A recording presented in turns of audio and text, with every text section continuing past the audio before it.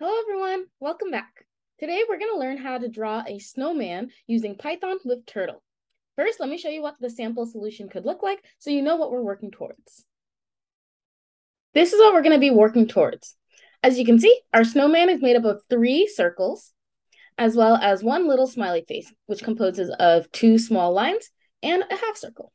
So let's see how we can do this in Python with Turtle. All right. So the very first thing we have to do in all of our turtle projects is import turtle. This is letting Python know that we want to use turtles in our project. And in case you haven't used turtles before, turtle just refers to the drawing tool that is used to go around and draw our graphic. So first thing we're going to write is import turtle. Next, we're going to actually create our turtle. And when we're doing this, we're going to actually give it a name. So you can choose anything that you'd like. I'm going to go with my favorite cat, Cedar. So I'm going to say Cedar equals all lowercase turtle, period, 1 capital T, turtle, with a pair of parentheses at the end. So again, this first line is just telling Python, hey, we want to use turtles in our projects. And the second line is creating our first turtle called Cedar. Now we're going to be able to give Cedar any of the directions that we need to make it draw something. So let's just take a look at what some basic instructions that we can give Cedar looks like. So the first thing that we can do is we can tell Cedar to draw a straight line by going forward. So I can say Cedar dot forward followed by a pair of parentheses, and inside these parentheses are the number of steps, aka pixels, that we want the Cedar to go forward. So let's try 100. If I run this code, you'll see that Cedar started at the middle at 0, 0 and went forward 100 pixels. So all of our commands in Python with Turtle look like this, where you have the name of your turtle followed by a period, then the name of your command followed by a pair of parentheses. Some functions will have inputs, like this one takes in how many pixels we want to go forward, and some of them don't need any inputs. So this is a very simple command that we can give it.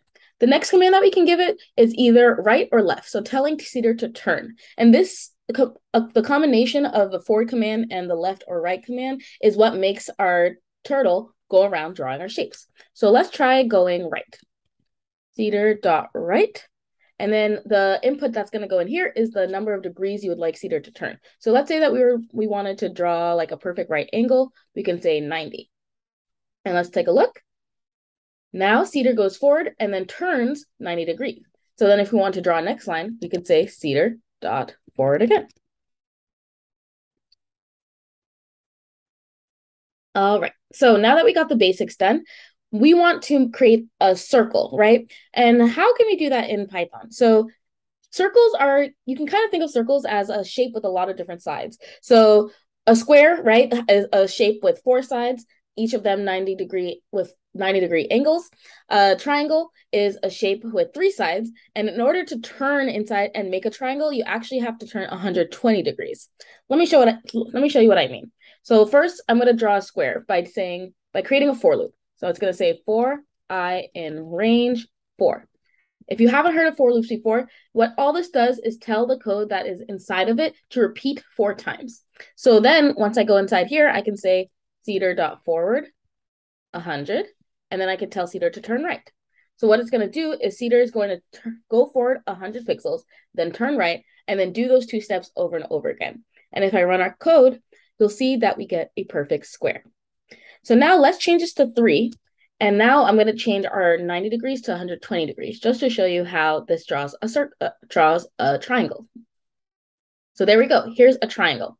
The little formula that you can use in order to figure out how much you have to turn in order to create any polygon is by doing 360 divided by the number of sides. So in this case, 360 is the total number of angles that we'll have to turn to make our shape. And in this case, our triangle has 3 sides. So 360 divided by 3 gets us 120. Cool? All right. So now, again, circles. That's what we're trying to do here. So how can we create a circle? We can create a circle by imagining it as a shape with a lot of small sides. So for example, we can picture it as a shape with 36 sides.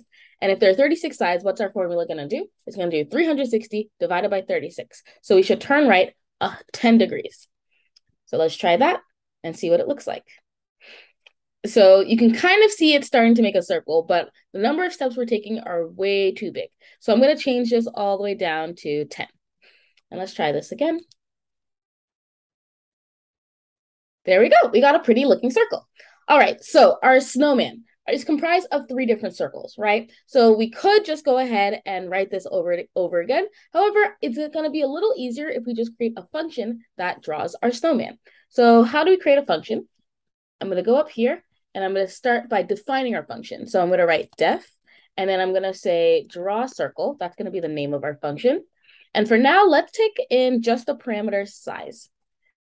So this parameter, a parameter is kind of like a placeholder of information that we're going to give the program later when we actually call this function. So right now, we don't know how big our circle is going to be. However big we want it to be, we're going to tell our seeder to go for that size. So I'll go like this.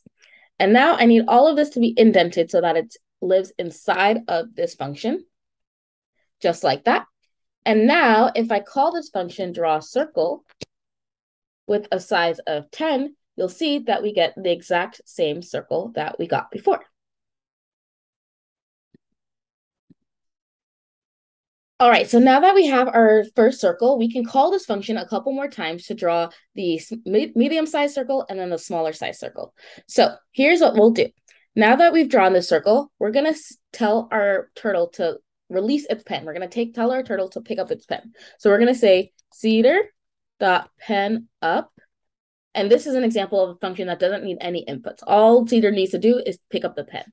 And now we can tell Seeder to go to our next location. So this is going to take a little bit of trial and error to figure out the exact position that you want to put your circle in order to line it up perfectly. So I'm going to try a couple of things and we're going to see what works best. So I'm going to say Seeder.go_to, which is the command that we can tell to tell Seeder to go to a specific coordinate point. So go to takes in an X and Y coordinate. And let's try going to like 0, 120. So if you think about your coordinate point, right, this would be the X-axis, this would be the Y-axis, and we started at 0, 0. That's where turtle always immediately starts. So I'm trying to see if I move turtle up by like 120-ish and then draw a smaller circle, if I can get it to line up with this bottom circle. So now after this, we're going to put our pen back down. And now we can call our draw circle function again. So let's try draw circle. And I'm just going to go ahead and try 5 to see what this looks like. So now let's go ahead and run it. So there's our big circle and there's our small circle. So as you can see, that's a little bit too high and a little bit too big. So let me try doing like 100, and I'm going to say, and I meant to say too small. So let's try to make it like 7. And let's see how this changes it.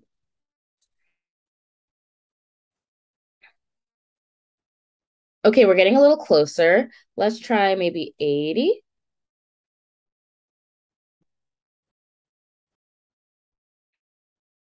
Oh, and that looks perfect. Awesome. Okay, so now we can go ahead and draw our last circle. So let's say seeder.pen up, and this is going to look the same as before. So actually, if you want to go ahead and pause this video and try doing this yourself and then coming back and seeing if you can get it right, that will be a great way for you to practice. So let me now do seeder.go_to. So I moved 80 before, maybe 40. So I want to go up by 40. So it's going to be 80 plus 40. So that's going to be 120. And now seeder.pen down. And then I'm going to try that draw circle with 5 again. So draw circle 5. And let's see what this looks like. There's our big one, our medium one, and okay, I want it to be a little bit smaller. So let's make it like 4. It's crazy how just a little pixel change can change the entire circle. Oh, that's looking pretty good. So now let me just move it up a tiny bit more, maybe like 125.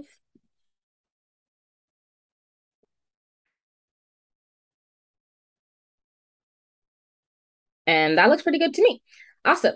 So one little thing is that it kind of taking a long time to load, right? And you might get bored trying to wait for it over and over again. So one thing that you can do is you can actually change the speed of your turtle. So if we go up here before we do anything, we can set our turtle speed to, let's try 10, and let's see what that does. So it looks like it's going a little bit faster. if I change it to 100, it should go a lot faster. There we go. Beautiful.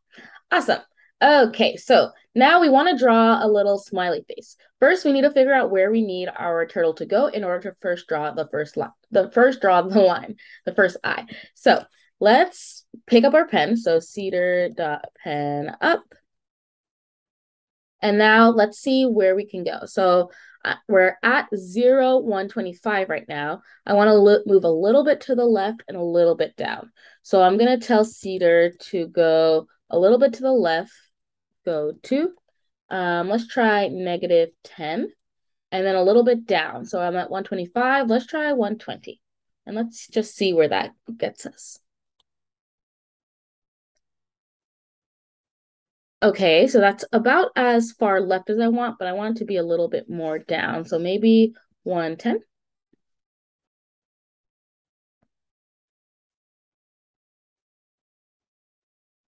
That looks pretty good. Let me move it just a little bit more in. So I'm going to do -7.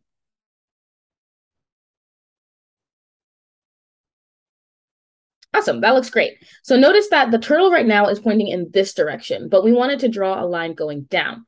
So the first thing that we want to do is we want to rotate our pen. So I'm going to say cedar, and because it's facing to the right now, and we want it to face it down, it needs to turn to the right again. So I'm going to say right, and then 90. And that's going to make it go down. So let's try that to make sure that it works. Perfect. And now I can put my cedar down, pen down. And then let's try just going forward maybe 10 pixels. So cedar dot forward 10 pixels.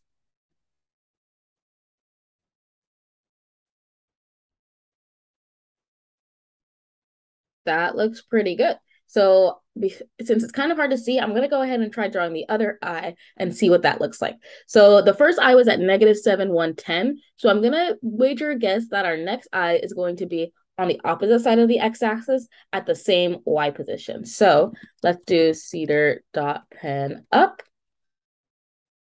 Oops, pen up. Cedar dot go to 7, 110. And let's just see what that does so far.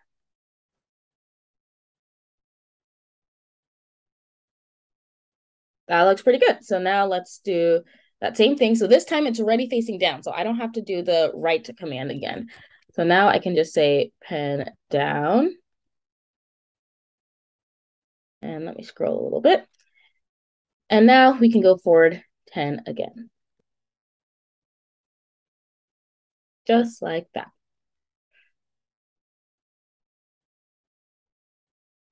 Awesome. Okay, those eyes are looking good. So the last thing we've got is the smile. So the smile, if you think about a smile, it's kind of like a half circle. So the same way that we drew this full circle, we want to kind of do the same thing, but stop it halfway through. So first, let's try to get our turtle in a good position to get that half circle started. So I'm going to go to the same X position, but move a little bit. So first, I'm going to say cedar.pen up. Cedar dot go to. So let's say the same X position as before, which was -7. But we want it to be a little bit lower. So maybe if we start at 110 and then the bottom, we move 10 pixels. So the bottom of that should be at 100. So let's move maybe 95. So it's just below where our eye starts. Let's see what that looks like.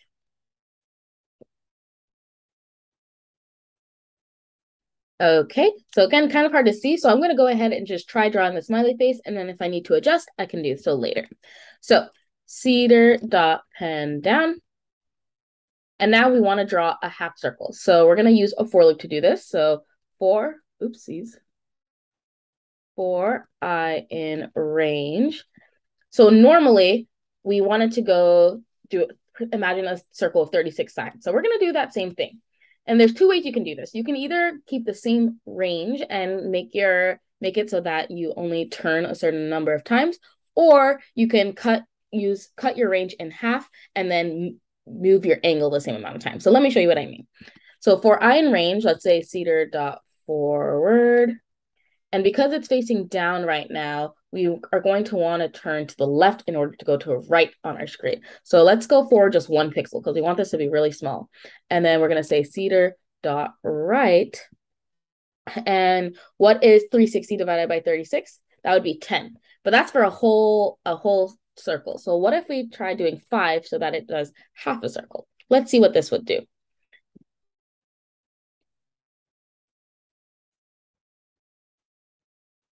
Oh, so our turtle actually went to the left. And I said left originally, but then I wrote right. So let's try left this time. But otherwise, that's looking pretty good. Okay, so I'm gonna move our smile just a little bit so it's centered a bit more. So let's try maybe -5.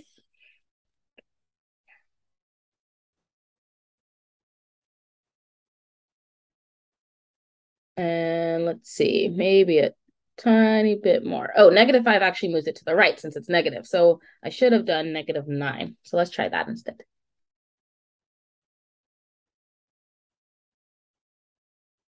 That looks a lot better. And maybe one tiny pixel more. So let's say -10.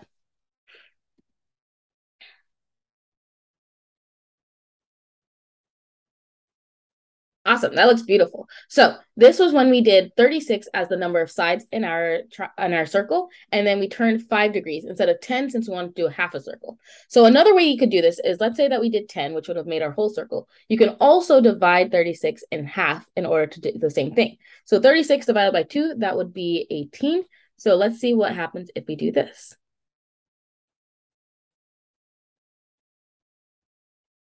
And notice that we still got a half circle. It's a lot smaller though. And that's because we're turning a little bit more, but not moving as far.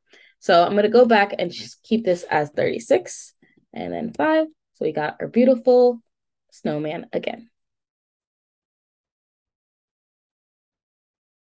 Awesome. Okay, so that's our snowman. And here's a little challenge for you. I want you to see if you can add some accessories to this snowman. And let me show you an example of what this might look like. So here, if I run this program, we'll see a very similar snowman to the one that we created. However, it's a little bit more advanced. So we've got our carrot nose, our eyes, we even got a little top hat, as well as some arms. Thanks for drawing with me today. Go ahead and try to see if you can build this snowman yourself, and then try to challenge yourself and make that more advanced snowman that I just showed you. Have fun!